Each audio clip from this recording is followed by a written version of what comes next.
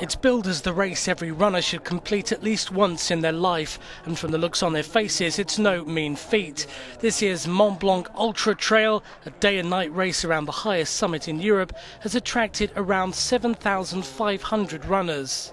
I'm scared to death. Every time I ask myself, why am I doing such a thing? 168 kilometres is really for mad people, but I've trained for this. I hope it'll be okay. Although last time it didn't work.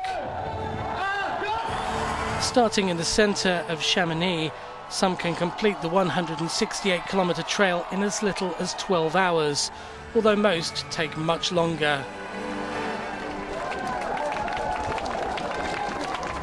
The race sees participants climb as high as 9,600 metres, and the run takes in the incredible scenery of the French, Swiss and Italian sides of the Alps along the way.